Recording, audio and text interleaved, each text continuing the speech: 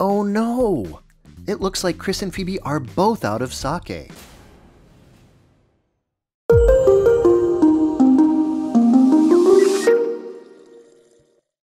For this episode, their mission is to select a convenience store sake and a snack to pair it with. I'm Matt, their mutual friend and a sake novice, and somehow they've convinced me to be the judge and jury for this competition. I love konbini here. There are about 50,000 of them throughout Japan. And they don't just have delicious food and drinks. You can also buy things like bus and train and even plane tickets, and even pay your utility bills. Oh, hi, Matt. I'm surprised to see you taking this phone call. Not in a convenience store. What's wrong? Well, they've actually changed the hours of the convenience store outside of my building. Do you live in Tokyo? I do. That's how serious this is. My 24-hour convenience store is now only open like 16 hours a day. Wow. Well, Are you sure they don't change the hours so like you don't just go wandering in? She's turning the sign round, being like avoiding you. They hide behind the shelves until you've gone. What's the weirdest thing you've ever bought in a convenience store? The weirdest thing. Well, I have bought a long time ago. I have bought some underwear. I was on a trip and extended my stay. Bought a pair of boxer shorts at the convenience store and some socks as well, I believe. Have you seen the one-day disposable underpants? Yes. Yeah, actually. One-day disposable underpants. Yeah. Just one time. Sake. I bought sake from a konbini a while ago and I didn't really know what I was doing and it was just a bit of a disaster, really. I bought something and I just couldn't drink it, so I use it in cooking instead, which, waste not, want not, unlike the disposable underwear. What about you, Chris? Well, only a few months ago, I probably would have said not to expect miracles when you go and buy sake at a convenience store. But I think perhaps as a response to all this home drinking that's going on, they've really upped their game. They have quite a good selection. All right, so you've each chosen a sake off the list and a snack to pair it with. Let's hear from Chris first. You've got 30 seconds. You ready? I have gone for quite the luxurious pairing. The Dainginjo from Hakutsuru, one of the top 5 Goliath sake breweries in Japan, delivers quite the experience at a super low price. And it's one of the first sake to have a geographical indication. And I have chosen to pair with it canned saba, mackerel, in, wait for it, olive oil.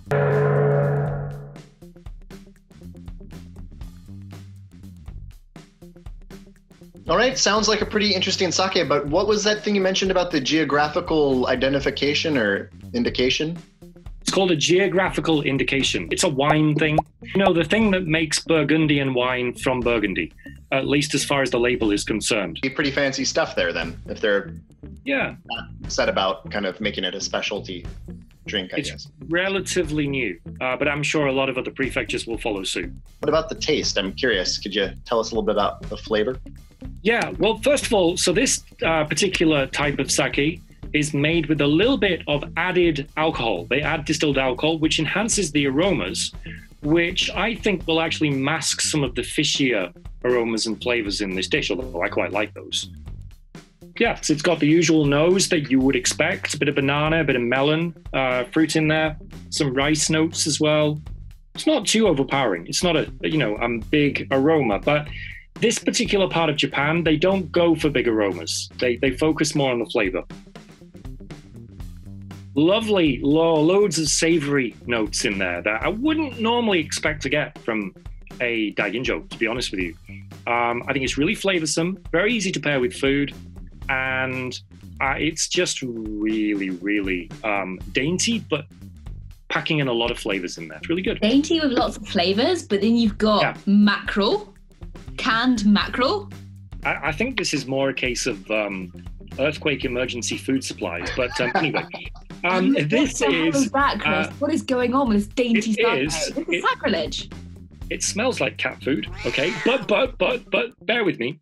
It tastes really good. I'm actually not a massive fan of seafood, so it's weird that normally. Yeah, I hate fish, but this is the exception. I make an exception with mackerel. Itadakimasu. So juicy and rich. They just all the flavors just melt together, and it enhances the umami, the savory flavors in the fish. Oh, and it washes it away lovely. I mean, it's not super high acidity, but it still manages to wash away the oiliness at the end. All right, Phoebe, you're up next. Let's hear it. Okay. I have Takashimizu from Akita. Wow. First of all, this is a Junmai Dainginjo, high quality. Rice grains being polished to 45%. Normally really expensive. You can buy this for just over 1,400 yen. Crazy. It's using Akita rice and yeast, some very special regional specialities, a bit rarer than other types. And I am pairing it with various forms of chocolate. Don't look at me like I'm crazy. It's becoming more common. I'll take questions later, but I believe the light fruit notes of this and the rice aroma of the sake is going to create one smooth, sweet experience.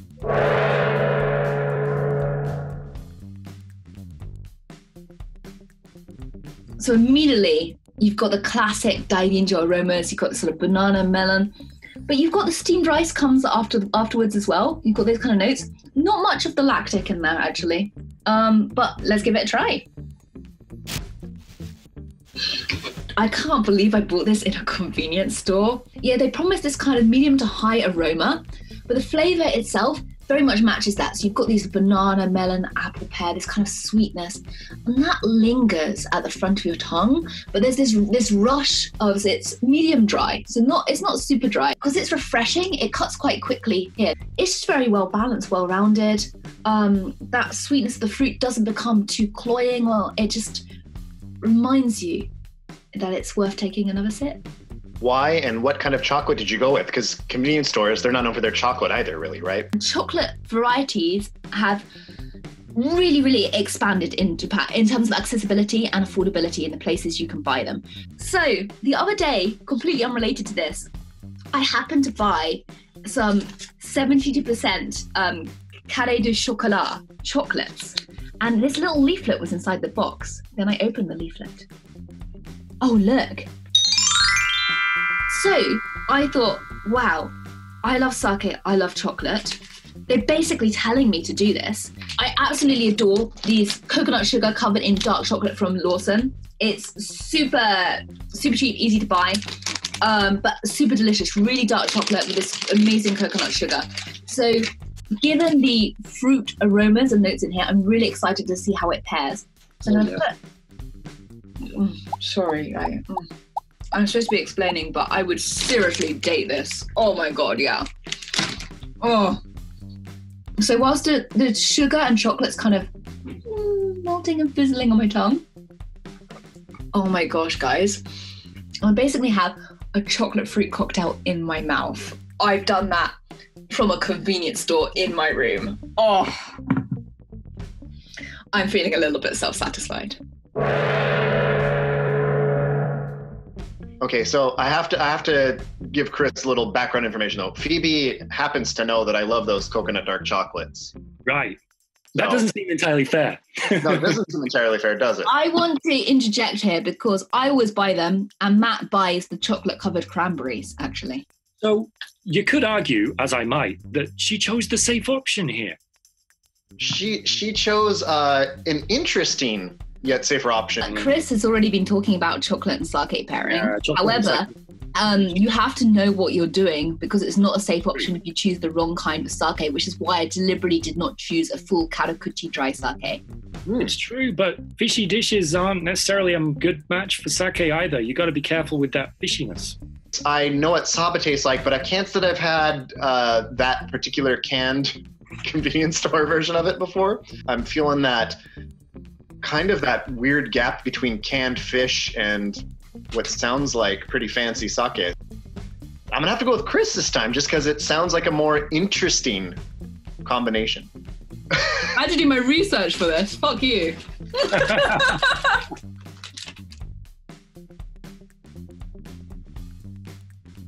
All right, guys, that's it for this time. Thanks so much for watching. Remember, if you're ever in Tokyo or anywhere in Japan, all you have to do is find a local convenience store to get some good sake and some great snacks. So check it out if you're here. Just hit that like button, hit that subscribe button. Take care, and until next time, sip on.